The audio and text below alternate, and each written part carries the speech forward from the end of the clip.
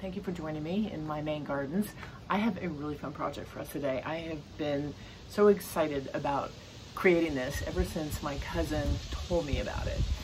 My cousin was visiting our house on the coast of Maine recently, and before she left, she said, would it be okay if I took some sand home? And I said, yeah, sure, because we have plenty of it. Oh, that breeze is so nice.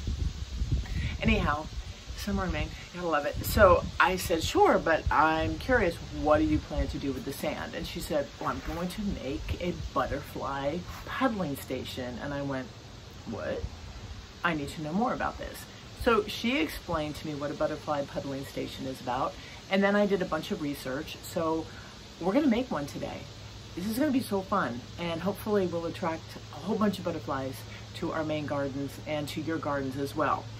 So what I've learned about butterflies is that many species congregate on wet sand to do what they call puddle or puddling, where they drink water and they take in minerals and rest a little bit.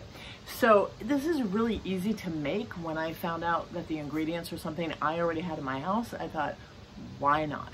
So we're gonna make one together. You're gonna see what the ingredients are, how I put this together, and then I'm gonna set it up in the garden. So let's go make a butterfly puddling station. Okay, we are going to start building our butterfly puddling station. So let me show you the ingredients we have to put this together. The first thing you want is a large, shallow dish or a container. It should be at least 12 to 18 inches.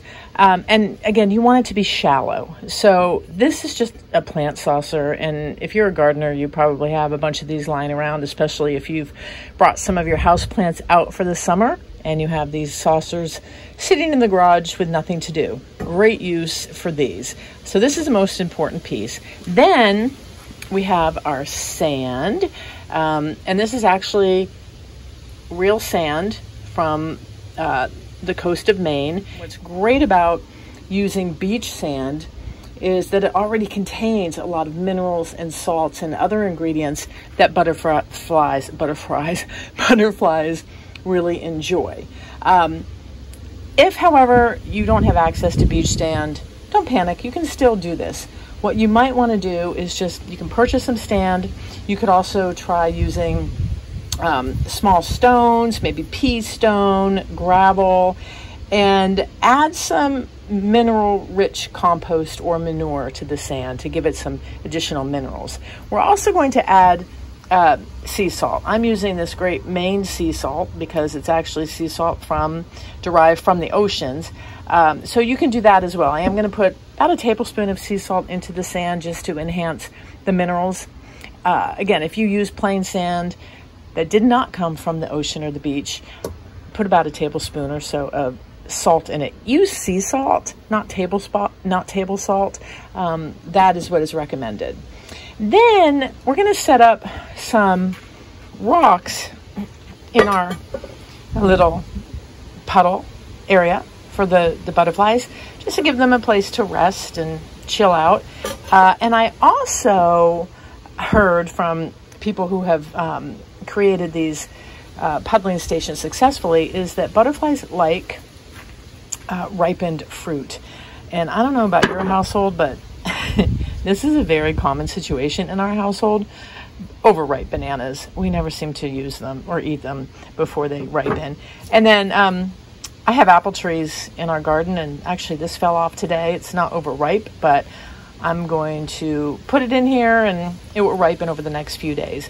So I'm going to set this up and you can watch me do it, and hopefully it will inspire you to do the same. And I was thinking too, if you have kids, this is such a great project. And you know, this is a little stone stack that I made. They could make some stone stacks. Maybe they could take a rock and, you know, paint it with some non-toxic paints, you know, put a butterfly on the rock. Like this would be a good one to paint a little butterfly, or make a butterfly sculpture out of rocks and put that in here. That would be a lot of fun. All right, let's get to work.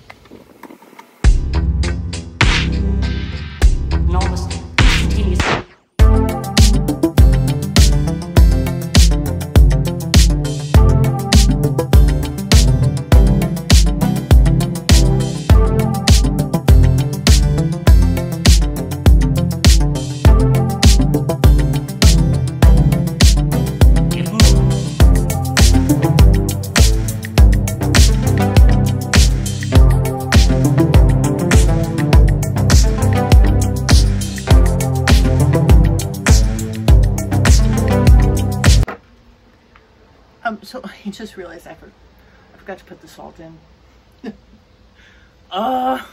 So we're just gonna take this out. Take this out. You know, that's how it goes sometimes.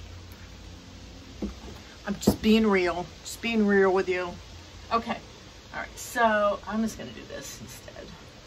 Actually, I kind of like doing this better, smoothing the sand first and then putting the rocks in. Okay. It's like making a cake. It's really fun. All right. Now let's get the salt. Oh yeah. Come on, butterflies. You're gonna love it. Like a margarita. Okay.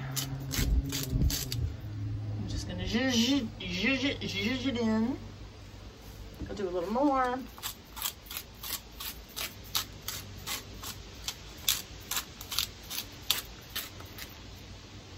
Okay.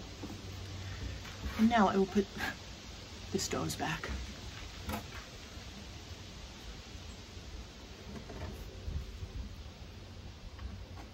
I love the hearts. And this was a heart I found on the beach too. Isn't that cool?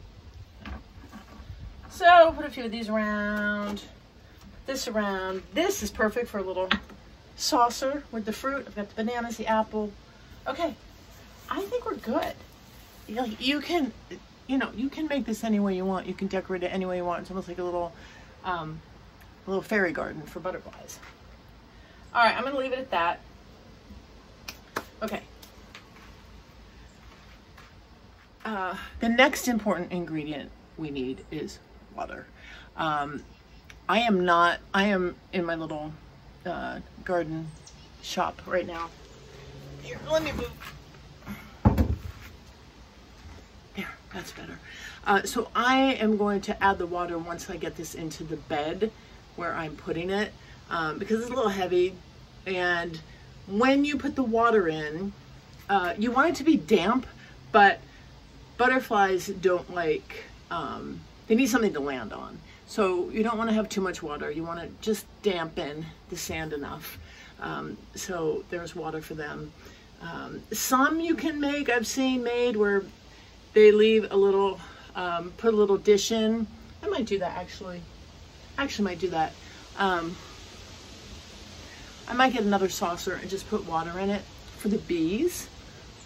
Why not make it bee friendly too? So I'll probably do that once I get this into the garden. So where am I placing this? I'm placing this in a garden that is, right now I just have a ton of bees because I have clethra shrubs, which are gorgeous, and they're in full bloom right now, and they're attracting a lot of bees. So I'm assuming they're going to attract some butterflies too.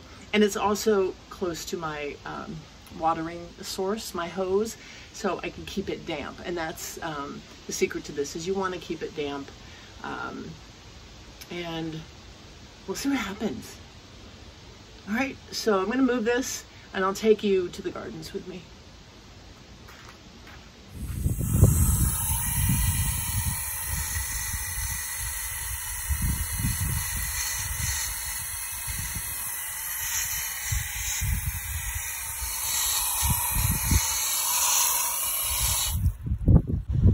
If I was a butterfly, I'd want to hang out in there. Hello? All right, come on, butterflies. Come on, come on.